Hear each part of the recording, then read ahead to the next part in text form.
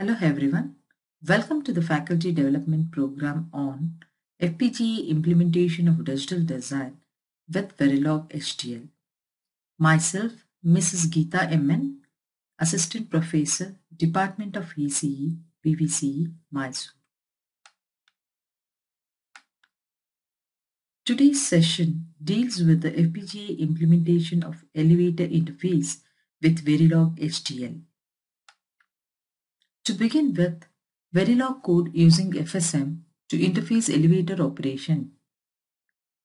We required two states. So one is the wait state, another one is the move state. In order to understand the operation, let us consider a figure 1, that is a state diagram. We need to understand the state diagram. As I already told you, there are two states. One is the wait state and another one is the move state. When the valid input or the requested floor is pressed, then it will, that is, from the wait state it will move into the move state. If there is any invalid input, it will stay in the wait state itself. In the move state, it's going to check whether the elevator position is equal to the requested floor. If the elevator position is equal to the requested floor, then it will come back to the wait state itself. Suppose, for example, if the elevator position is at 3rd floor, but the requested floor is 1st floor, so it will service the request or acknowledge the request from 3rd floor to 1st floor. And when both elevator position is equal to the requested floor, then it will come back to the wait state. It will wait until the valid input is pressed or the requested floor is pressed. Coming to the wait state. In the wait state, it continuously checks for the key pressed. When no key is pressed, then the key pressed will be 1111. If 0 floor is pressed, then the key pressed will be, that is, it can be noted as ground floor or the 0th floor. So the key pressed will be 1110. If it is a 1st floor, it is 1101. If it is a 2nd floor, 1011. If it is a 3rd floor, 0111. If any other combination of key is pressed, it is invalid and it stays in the wait state only. If the requested floor is same as the current floor, then there is no need to move. Otherwise, it will move into the move state, or else it will remain in the wait state itself. Coming to the move state. In the move state, elevator positions are 0 to 9. That is, in the interface unit, we have used an IC 74LS42. It is nothing but a 4-line to 10-line decoder in order to indicate the position of elevator. There are totally 4 floors: 0th floor, 1st floor, 2nd floor, and 3rd floor. So elevator position, when it is at the 0th floor, it is 0 only. When it is in the 1st floor, so it is 3. 2nd floor, it is 6. 3rd floor, it is 9. You observe that it is in multiple. Elevator position is nothing but a multiples of 3. 0, 3, 6, and 9. Coming to the flow diagram. Here, EP represents the elevator position, FR represents the floor request, NF represents the next floor. To begin with, input key is pressed. When there is no, that is, if you have not pressed any of the key, or if there is any invalid input, so it will remain in the wait state until a valid key is pressed. When the valid key is pressed, it will check for the elevator position. So, if the elevator position and the requested floor both are equal, then it will acknowledge the floor request and enters into the wait state. Suppose if the elevator position is greater than the requested floor. That is, elevator position is at the 3rd floor and the requested floor is 1st floor. Then the elevator position has to be decremented from 3rd floor to 1st floor. So when the elevator position is greater than the requested floor, it will be decremented by 1, and once again it is looped to an elevator position is equal to requested floor. Unless it is both are equal, it will not enter into a wait state. Next, it will check for whether the elevator position is equal to the FR. If it is equal, so it will acknowledge the request and it will go back to the wait state. Suppose if the elevator position is less compared to the requested floor. For example, if the requested floor is 2nd floor and the elevator is at the ground floor or the 0th floor, then elevator position has to be incremented in order to reach the requested floor. That is, elevator position is incremented by 1. When both are equal, that is elevator position and the requested floor both are equal, then it will acknowledge the request and then go to the wait state for the next valid input. This is about the flowchart explanation of elevator interface. Next, we will look into the Verilog coding for an elevator operation. Here we can observe, that is,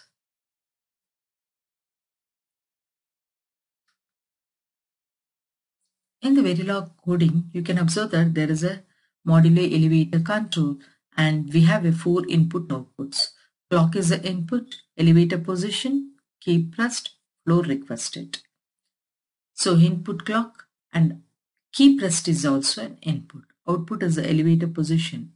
So initially we are going to consider all the elevator position, floor request, everything as a 0, 0. Since the elevator position is a 4-bit, we have taken 3 down to 0. And similarly, there are 4 floors are there. So it is 3 down to 0. All the 4 bits are made 0, 0. Next, a very important parameter is nothing but a clock division. So here we have taken a 17-bit for a clock division. Clock division equal to 17. Decimal value, it is 0. This 17-bit we have taken as a reduced clock using an wire. Starting the current status, since we have only 2 state, wait state and the move state, the current state and the next state, we are going to initialize it as a 0, 0. Similarly, the current floor and the next floor, we have taken it as a 2-bit 0, 0 and next floor is also equal to 0, 0.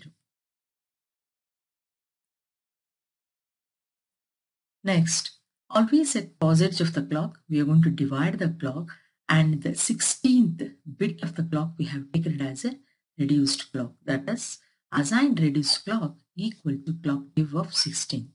Now, instead of a system clock, we are going to use a reduced clock. It is a delayed clock. Always set posage of the reduced clock begin current state equal to next state. Always set posage of the reduced clock begin case current state. So now we are going to consider a wait state, that is bit is 0, begin, floor request is 111.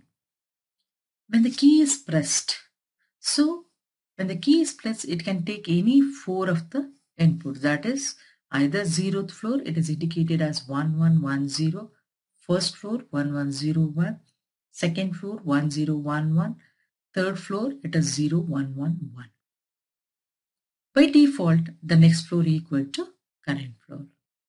Next state, so when any of the key is pressed, 0th floor, first floor, second floor or third floor, it will enter into the move state, that is the next state. In the move state, that is when bit is 1, if the elevator position is equal to the requested floor, next floor into 3 is nothing but that is the requested floor, then current floor will be equal to next floor. Floor request is serviced or acknowledged. So the bit, all the bit floor request bit will become 000. The next state will be, it will enter into the wait state. And it will wait for the key to be pressed. If elevator position is less than the next floor, then elevator position is incremented by 1 and it will move into the state 1, that is a move statement. Once again it will check for the elevator position. So when both are equal, it will acknowledge the service and enter into the wait state. So for this, suppose elevator position is less than next floor. Suppose the elevator position is 1, requested floor is 3. Then elevator has to be incremented by 1 in order to reach the third floor. That is why it has incremented by bit 0001. Next, if the elevator position is greater than the requested floor, so that means elevator position is at 2 and the requested floor is at 1, then it has to be decremented by a bit 1. After this, it will once again enter into the move state and it will check for equality. That is, elevator position is equal to the requested floor. When both are equal, it will acknowledge with the resetting the red LED and then moves into the wait state. So this process will continue.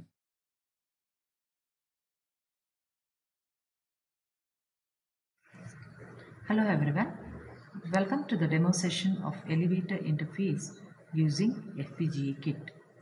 This is the experimental setup for elevator interface, which has FPGA kit, elevator interface unit and a power supply. In a FPGA kit, we are using a device ECE3S350, family Spartan 3, pin package PQ208. And we are using a software Xilinx IEC 10.1 version. In the elevator interface unit, the control and operation of an elevator functioning having 4 floors is shown in this interface unit. A key and a corresponding red LED indicator serve as a request button and request status indicator. A row of yellow and green LEDs indicate the position of the elevator. The green LED, when lit, indicates that the elevator is at a floor. The servicing of a request can be indicated by clearing the request, that is, turning off the request indicator using flip-flops. The 4 to 10 line decoder, that is 74LS42, is used to specify the location of the elevator. When the 4 inputs to the decoder are sequenced through the binary codes corresponding to 0 to 9 with a time interval between transition, the elevator is seen to move. The 2 dual D flip-flops are used to serve the request and output the status. A request is cleared through the clear inputs of the flip-flop. This is how the elevator interface to an FPGA works.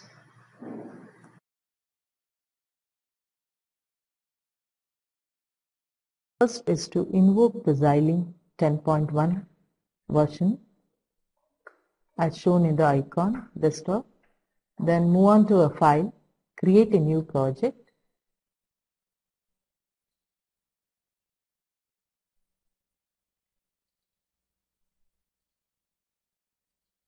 Give a project name as an elevator. Then press next. These are all the device parameters where you come across the family is Spartan 3, device ECE3S50, package PQ208. Since the preferred language used is Verilog, we have selected the Verilog. Then press next. Finish. At the left hand side, you can observe that there is a device and the folder which is created as elevator project. Then press OK. Now you copy the source code of elevator into a new project, file, Then press the name. You need to change the name to as an elevator.v. Save it. Then right click on the device and add the source elevator.v file. Open. Press OK. Now the code is added. The next step is to check the syntax of the code. If there is any error, you can come across a red line, wrong cross mark. Now it is showing a green tick mark that indicates that there is no error. Next, synthesize the code using synthesis.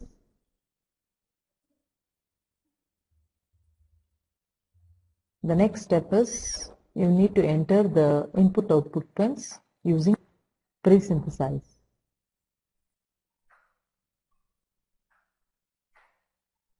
Enter the input, outputs and clock pins from the data sheet.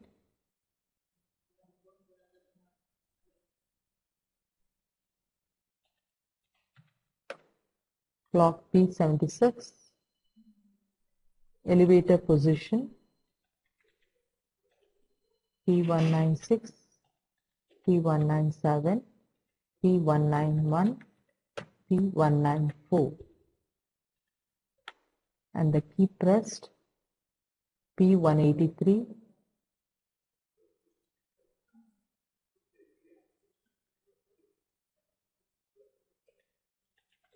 next comes floor request P189, 190, 185,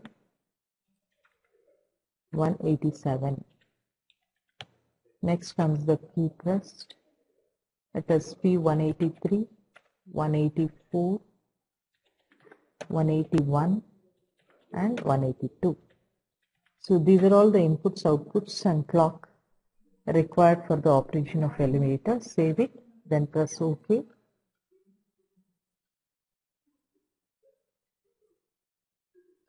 After that, you need to implement the design. Press double click on implement design. In this process, translation, mapping and place and routing will take place.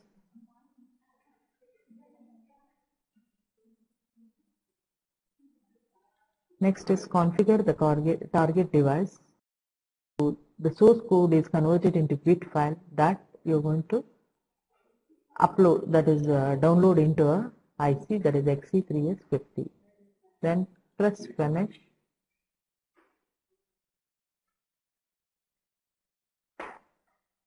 Right click on the device, bypass, select a bit file, open.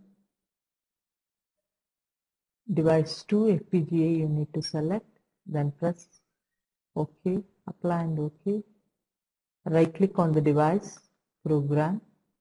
You can see that program is succeeded. This is an elevator interface. You can observe that there are 4 keys, red keys, push buttons are there which indicates the request, and 4 LEDs which indicates the request indicator, and these are all the elevator position. That is, green and yellow LED indicates the elevator position. Suppose if we press a 4th floor, you can observe that red LED glows and it is going to be switched off, and the request is serve, indicates that is switching off this red LED indicates that the request is serviced. Suppose if we once again press the 2nd floor, you can observe that the elevator position is at the 2nd floor.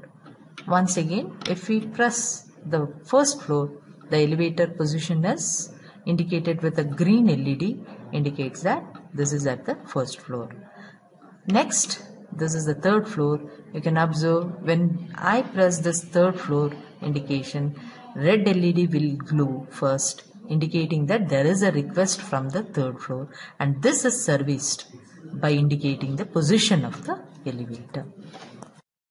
Thank you.